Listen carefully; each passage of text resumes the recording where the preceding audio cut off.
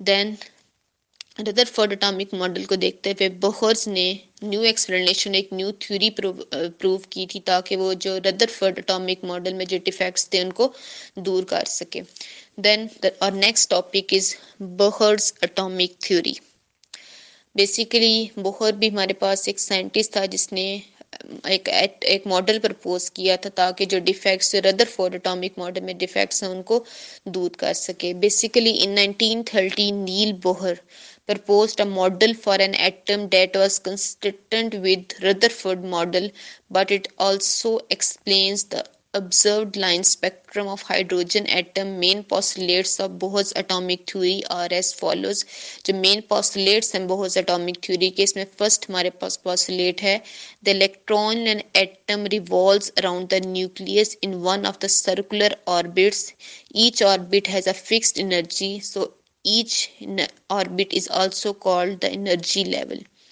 Rutherford का Bohr's का ये कहना था कि जो हमारे पास इलेक्ट्रॉन रिवॉल्व कर रहे हैं न्यूक्लियस के अराउंड, वो सब अपने एक एक सर्कुलर ऑर्बिट्स में रिवॉल्व कर रहे हैं और हर ऑर्बिट में के पास एक खास स्पेसिफिक फिक्स्ड एनर्जी है।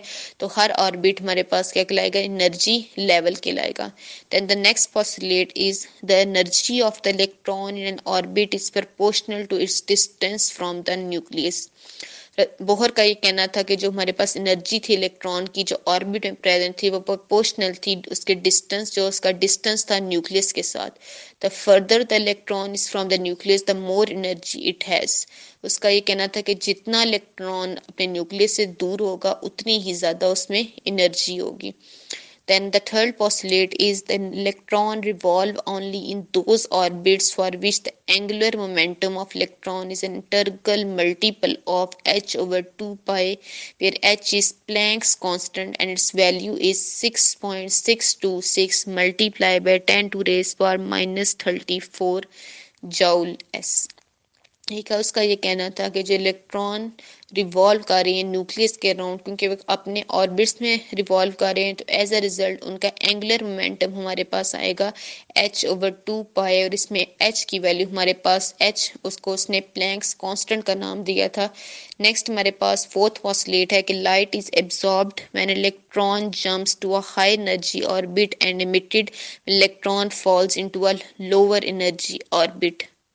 उसका ये कहना था कि लाइट जब इलेक्ट्रॉन जंप करता है हाई एनर्जी लेवल ऑर्बिट से, तो एज अ रिजल्ट हमारे पास लाइट एब्जॉर्ब होती है, और एज अ रिजल्ट ऑपोजिट जब इलेक्ट्रॉन फॉल करता है लोअर एनर्जी ऑर्बिट में, तो हमारे पास एनर्जी होती है एमिट होती है, यानी कि दोनों में ऑपोजिट फंक्शंस होते हैं। अगर हमारे पास जब इलेक्ट्रॉन जंप करता है हाई एनर्जी ऑर्बिट में, तो एज अ रिजल्ट हमारे पास लाइट एब्जॉर्ब होती है, और ऑपोजिट अगर इलेक्ट्रॉन लो एनर्जी ऑर्बिट में मूव करता है तो हमारे पास एनर्जी हमारे पास क्या करेगी? एमिट होगी। Electron present in a particular orbit does not radiate energy. जो इलेक्ट्रॉन हमारे पास किसी पर्टिकुलर ऑर्बिट में अपने ऑर्बिट में रिवॉल्व कर रहा है वो क्या करेगा? एनर्जी रेडिएट नहीं करेगा। Then the fifth one is the energy of the light emitted is exactly equal to the difference between energies of the orbits। Bohr का ये कहना था कि जो हमारे पास एनर्जी लाइट एनर्जी जो एमिट करती है वो हमारे पास डिफरेंस है, इक्वल है जो हमारे पास एनर्जीज ऑर्बिट के एमिट करती हैं, इसमें यानी डेल्टा ई हमारे पास इक्वल है E2 minus E1, where delta E is the energy orbits with energy E1 and difference between Ne2 E2। Then